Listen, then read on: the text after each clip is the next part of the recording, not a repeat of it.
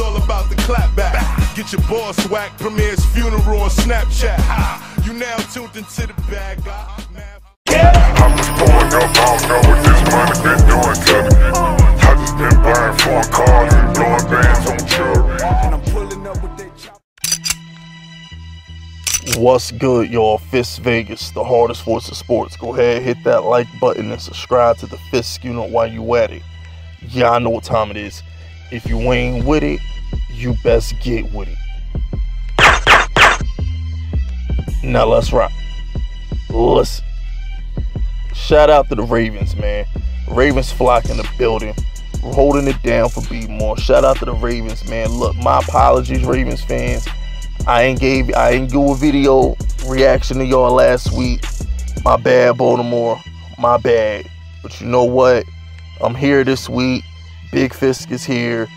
I ain't forgot about y'all. Shout out to Calais Campbell. Shout out to Patrick Queen. Shout out to Marcus Peters. Shout out to my man Humphrey. Shout out to the whole Ravens flock, man. Lamar Jackson did his thing this game. 108 rushing yards and a touchdown. Had a touchdown in the air. Shout out to the Ravens, man. Definitely looking like one of the best teams in the league. It's gonna be tough with Pittsburgh. Pittsburgh is a powerhouse. All right, I'm not sure if the Ravens can keep up with Pittsburgh. We're gonna find out, though. That's the thing with the Ravens. Not sure if y'all can keep up with Pittsburgh, but we're gonna find out.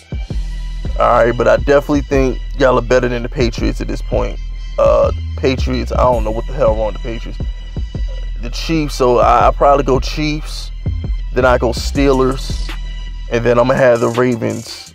Ravens gonna be somewhere up there too, because let's be real here, the Ravens dominate every single week. Y'all dominate. I know it's bad competition, but like you still dominate. The Ravens still dominate. Whether it's bad competition, no bad competition. It's like other than Patrick Mahomes, nobody beats the Ravens. You feel me? But that's enough credit for the Ravens. All right, let's get into what's important, and that's trash ass Carson Wentz. Carson Wentz, you stink. This dude Carson Wentz had like 3 passing yards the whole first half. He sucks. He can't get away from the rush. He can't elevate players. Okay, he's garbage. All right, you're in your 5th year. All right, if you want to give a pass to Daniel Jones, you know, Baker Mayfield to a certain extent, if you want to give these Sam Darnold a pass, if you want to give young quarterbacks a pass, fine. But a quarterback on their second contract making over $30 million a year, he gets no passes. You're at home versus one of the better teams in the league. If you want to be a Super Bowl contender, if you want to be a playoff contender, these are the games you got to show up for. Don't let the final score fool you, people. The Ravens had their foot so far up Carson Wentz's ass, you can see Lamar Jackson toenails when he smiles. All right, I'm telling you, the game wasn't close. This dude Carson Wentz forgot how to complete a forward pass. It was bad. His best wide receiver is somebody named Travis Fulgham, and guess what? I don't care. You know why I don't care? Because when you're making $33 million a year, it's your job to elevate everybody. Offensive line doesn't look good. I don't care. You're getting paid that kind of money. It's your job to elevate everybody. Once you get the bag, and here's the thing, Eagle fans, I'm not being an asshole right now. You know why I'm not being an asshole? When Eli Manning was starting on the Giants, I always used to say, I don't care if Eli Manning has Eric Flowers a left tackle. I don't care if his best wide receiver is Ruben Randle. Eli Manning, until Patrick Mahomes signed that contract, Eli Manning was the highest paid football player, not just quarterback. Eli Manning made more money than any football player of all time. He's the highest paid football player of all time. It's his job to elevate players. When you get the bag, you have to elevate players. I said it before, I say it again. Aaron Rodgers went on an MVP run with a 5th string wide receiver playing running back, Ty Montgomery. I don't want to hear it. This guy Aaron Rodgers is going to the playoffs missing his #1 receiver before when Jordy Nelson got hurt. So I don't want to hear that it can't be done. Russell Wilson, for years, turned water into wine in Seattle. Russell Wilson ain't had shit in Seattle. Bad offensive line. Randoms like Paul Richardson at wide receiver. He still found a way to get it done. There's no excuse for Carson Wentz. When you get the bag, you have to play like the guy. And he's not doing that. He's not. The Eagles have one win. One. We in week 6. The Eagles have one win. This sorry team is 1-4-1. They are garbage. And I know all y'all gonna say, worry about Danny Fumbles, Fisk. Worry about Daniel Jones, Fisk. Guess what? My quarterback is in his 2nd season.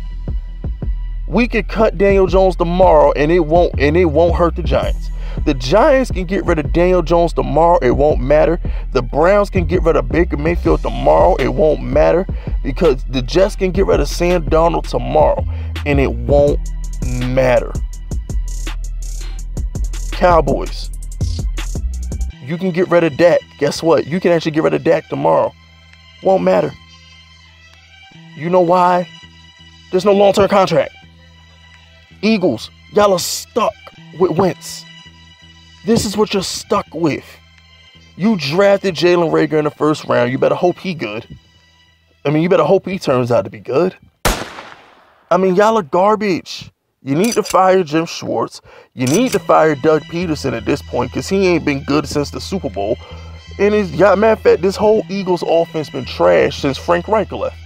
The whole team been trashed since Frank Reich left. I'm convinced he might be the reason they won the Super Bowl because this team been garbage since he left. I mean, my goodness, the Eagles are scum.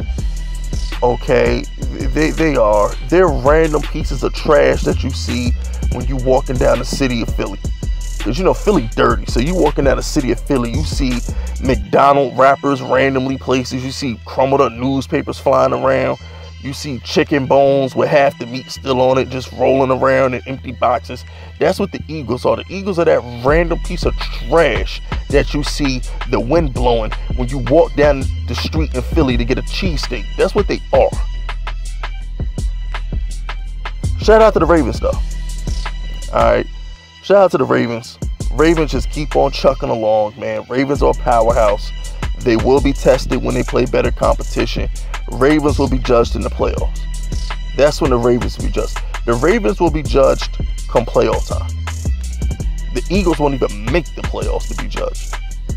But I ain't got nothing else to say. That's it. That's all. Subscribe to the unit if you're rocking with me. My name is Fisk Vegas, and I approve this message.